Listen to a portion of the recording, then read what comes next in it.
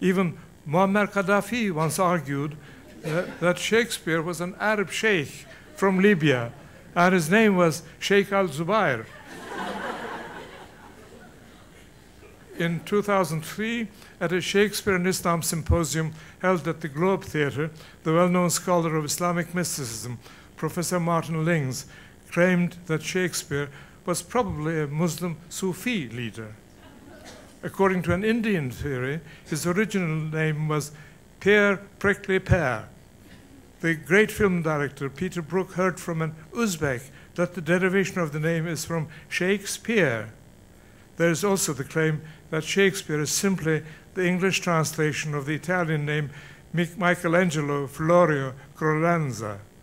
Some individuals spent or wasted a whole lifetime to prove that the bard was this or that person rather than a second-rate actor named William Shakespeare. There have been those who dug up the grave of some person or other. Speaking of grave digging, one recalls a witty anecdote by W.S. Gilbert, a famous 19th century British actor. Gilbert always denigrated the renowned Shakespearean actor Sir Herbert Beerbohm Tree. Once he quipped, "Do you know how best to solve the Shakespeare-Bacon controversy? Open up their tombs and take the two coffins out, bring Sir Herbert Beerbohm Tree there to play Hamlet. Whichever dead man becomes enraged and keeps up a storm in his coffin, that is the real Shakespeare." I'm not sure if who Shakespeare was is a matter of life and death. Does it matter who Homer was? Turkey's great mystic Yunus Emre, who composed magnificent humanistic and humanitarian poems in the late 13th and early 14th century, is unknown and undocumented as to his life. So long as the plays and the poems exist and endure, what does it matter if it's Shakespeare or Bacon or Earl of Oxford? The tribute suffices. How wonderful is the call of admiration by Ben Jonson. Soul of the age, the applause, delight, and wonder of our stage, rise, my Shakespeare. Love is miraculous in Shakespeare's sonnets. Now, Sonnet 18, which has become one of the most popular in Turkish translation as well. Shall I compare thee to a summer's day? Thou art more lovely and more temperate. Rough winds do shake the darling muds of bay, and summer's lease hath all too short a date. Sometime too hot the eye of heaven shines, and often is his gold complexion dimmed, and every fair from fair sometime declines by chance or nature's changing course untrimmed. But thy eternal summer shall not fade, nor lose possession of that fair thou owest, nor shall death brag thou wanderest in his shade, when in eternal lines to time thou growest. So long as men can breathe or eyes can see, so long lives this, and this gives life to thee. Seni bir yaz gününe benzetmek mi ne gezer? Çok daha güzelsin sen, çok daha cana yakın. Taze tomurcukları sert rüzgarlar örseler, kısacıktır süresi yeryüzünde bir yazın. Işıldar göğün gözü yakacak kadar sıcak ve sık sık kararır da yaldız düşer yüzünden. Her güzel, güzellikten er geç yoksun kalacak, kader ya da varlığın bozulması yüzünden. Ama hiç solmayacak sendeki ölümsüz yaz, güzelliğin yitmez ki, asla olmaz ki hurda. Gölgesindesin diye ecel caka satamaz, sen çağları aşarken bu ölmez satırlarda. İnsanlar nefes alsın, gözler görsün el verir. Yaşadıkça şiirim sana da hayat verir. These sonnets are unforgettable. Forgetting reminds me of actors forgetting their lines. Being an actor, Shakespeare must have been aware of that problem. He occasionally mentions it. Like a dull actor now, I have forgot my part and I am out even to a full disgrace. As you probably know, there have been innumerable instances of forgetting lines in Shakespeare performances. When John Barrymore was doing Richard III, the actor playing Ratcliffe was about to say, "My lord, 'tis I, the early village cock, hath twice done salutation to the morn, but got stuck after the early village cock. Started again, no use. Once more, couldn't get it. Again, Barrymore blurted out, "Why the hell don't you crow then?" A funny thing happened to Julia Marlowe when she was doing Olivia in Twelfth Night. She turned to the friar and delivered her first line perfectly. Then "Lead the way, good father, and heavens so shine." But Julia Marlowe drew a blank on the next line. Somehow, she came up with a rhyming line of her own in iambic pentameter. Then "Lead the way, good father, and heavens so shine." I cannot recall another blessed line. Actors are an amazing bunch. Edmund Kean, who dominated the London stage in the first 3 decades of the 19th century, was doing Othello. He roughed up Iago mercilessly. After the performance, a friend of his said to Kean, "You nearly killed the chap. That is what I call enthusiastic acting." Kean looked at his friend in amazement and said, "What are you talking about? I was really trying to kill the chap. He was upstaging me all the time." Audiences, too, can be amazing. There was a charismatic Turkish actor, author, Cevat Şakir, who used the pen name, as most of you know, the fisherman of Halikarnassus balıkçısı. He was an Oxonian, polyglot, irreverent, eccentric. He was also famous for his merhaba, hello. He even said hello for goodbye. Once he went to see Macbeth. He was a little tipsy, more than a little. They seated him in the front row. When he heard, "Hail Duncan, hail Macduff, hail Macbeth," that, like Merhaba Macbeth, as they were using it on the stage, he jumped to his feet and gave the cast a big Merhaba.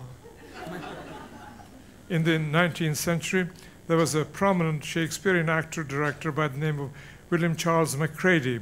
Once in his new Hamlet production, he had a King Claudius whom he found quite inferior. So he decided to keep the man in the rear of the stage, and he instructed Claudius to die at a spot way back on the stage.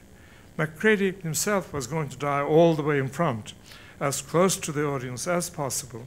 Opening night, King Claudius, stabbed, came staggering and fell right into Macready's spot in front. Macready was taken aback and furious. He whispered, "What are you doing here? Go back, die in your own spot, go on." Claudius, almost dead, straightened up and said to Macready at the top of his voice, "Look here, Macready, I did everything you asked me to do at the rehearsals. Now I'm the king, I shall die wherever I please."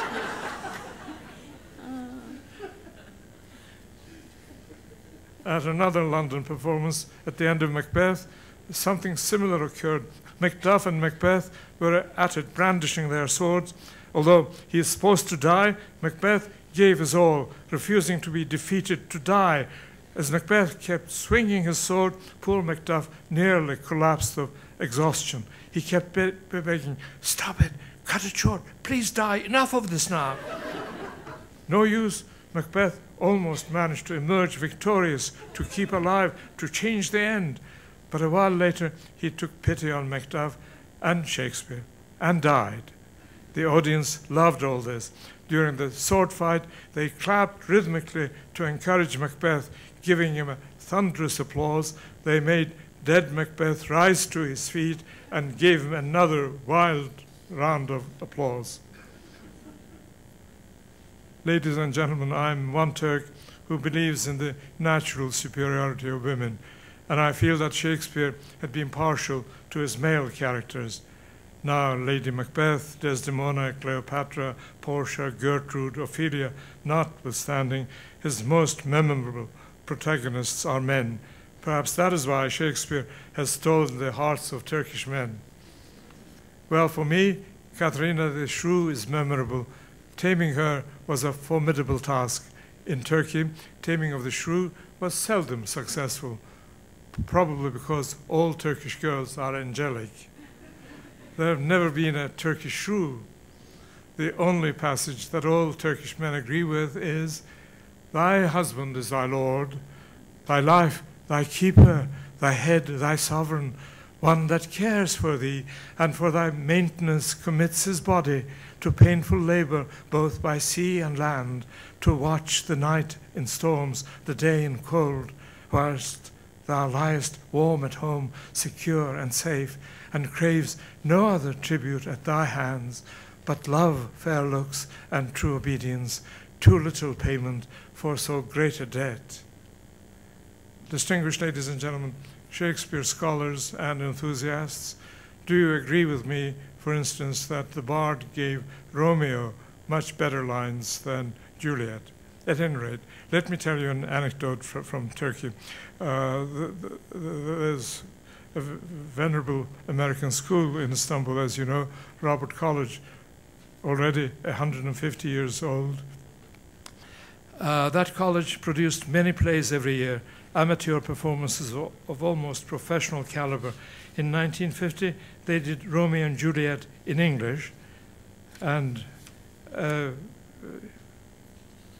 sophomore, who is now arguably Turkey's richest man, had a bit part, first watchman, with very few lines. He was going to enter, see Romeo and Juliet lying dead, and say, "Oh, what a pitiful sight." He swaggered in and said, "Oh, what a beautiful sight." The audience roared with laughter.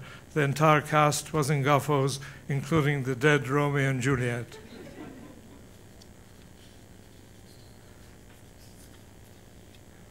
Perhaps no one in the past 4 centuries has surpassed Shakespeare's sonnet sequence.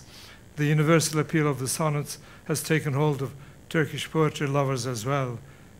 When I have seen by time's fell hand defaced the rich proud cost of outworn buried age, when sometime lofty towers I see down raised, and brass eternal slave to mortal rage, when I have seen the hungry oceans gain advantage on the kingdom of the shore, and the firm soil win of the watery main, increasing store with loss and loss with store, when I have seen such interchange of state, or state itself confounded to decay, ruin hath taught me thus to ruminate, that time will come and take my love away.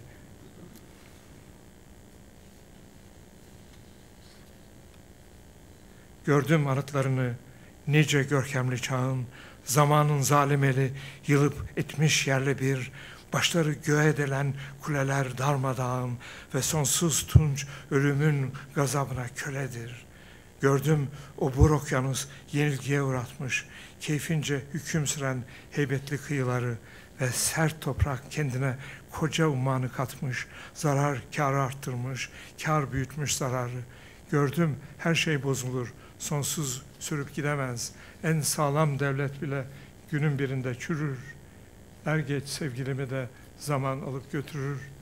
Bana ölüm gibidir ölmesinden korkarak hiçbir şey yapamayıp varlığına ağlamak. So, since the middle of the 19th century, Turkish literature and theater have been in feverish quest for innovation. The earlier part of this process was dominated by French culture, followed from the 1950s onwards by the increasing impact of Anglo-American literary and theatrical values. Of all literary figures from abroad, Shakespeare has been the most potent and enduring source of inspiration, certainly the most pervasive influence on modern Turkish theater. The Shakespearean art is vibrant in the Turkish heart. Our revels are now ended. These are actors, as I foretold you, were all spirits, and are melted into air, into thin air, and like the baseless fabric of this vision, the cloud-capped towers, the gorgeous palaces, the solemn temples, the great globe itself, yea, all which it inherit shall dissolve, and like this insubstantial pageant faded, leave not a rack behind. We are such stuff as dreams are made on, and our little life is rounded with a sleep. Oh, wonder, how many goodly creatures are there here, how beauteous mankind is, oh, brave new world that has such people in it.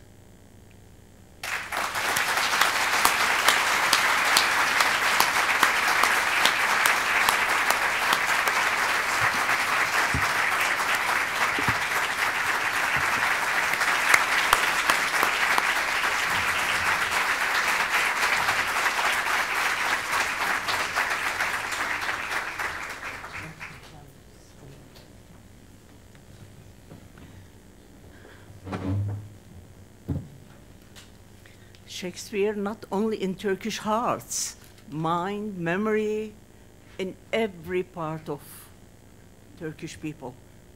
He himself, I don't know what your impressions, he is more than Shakespeare, I think. All right, I think we have some time, maybe for 2 or 3 comments, questions, or nothing at all. It's up to you. Any? Come on, don't be disheartened. Don't push your luck.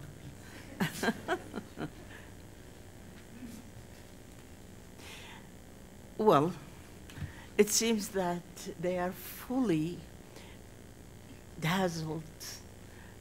They don't know what to say. They are full of absorbed all Shakespeare. Thank you very much, Talat Halman. You are great.